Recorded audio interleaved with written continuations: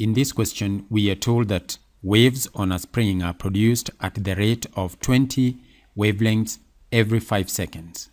In part A, we are required to find the frequency of the wave motion. In part B, we are told that if the wavelength of the waves is 0.01 meters, we are required to find the speed of the waves. And in part C, we are required to find the period of the waves. So let's go straight to part 1. Now, in this question, we are given that the spring produces 20 wavelengths every 5 seconds.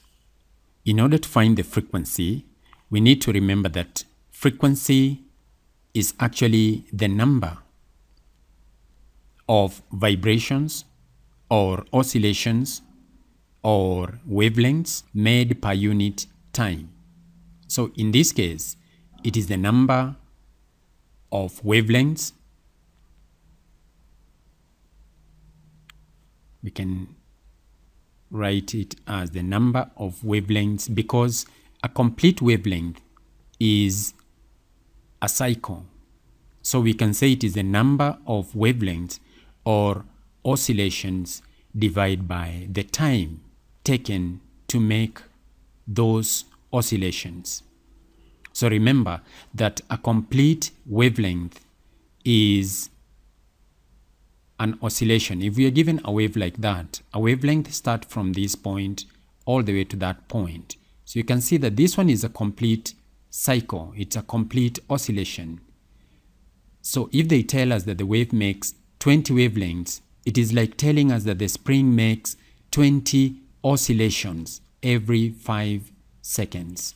So we are going to divide the number of wavelengths, which is 20, divide by 5, and here we are going to get 4 wavelengths per second, or 4 oscillations per second, or better still, 4 Hz. That is the frequency of this wave. Now let's go to part B.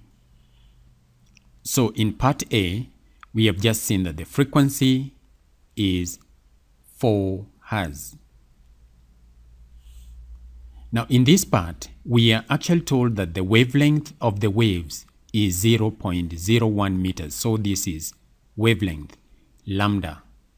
Remember, wavelength is symbolized using this Greek alphabet, which we call lambda. We are required to find the speed, v, of the waves. At this point, we can recall the relationship between speed, lambda, and frequency. And that equation states that speed is going to be equal to frequency times wavelength. The frequency is 4. The wavelength is 0.01 meters. And this, of course, gives us 0.04 meters per second. And this is the speed of the waves. It is just as simple as that.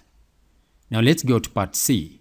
So we have just seen that the speed of the waves is 0.04 meters per second.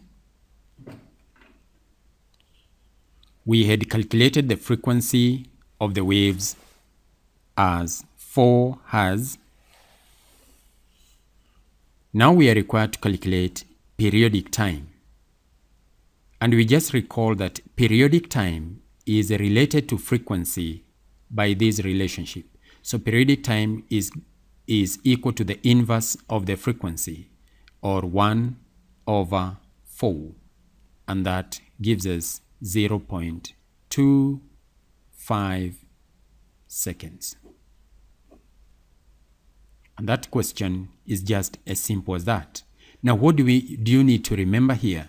You need to remember that if you are given a certain number of happenings, a certain number of oscillations or vibrations in a given time, you can use that relationship. You can use the fact that frequency is equals to the number of happenings, the number of vibrations, or the number of oscillations divided by time to give you the frequency.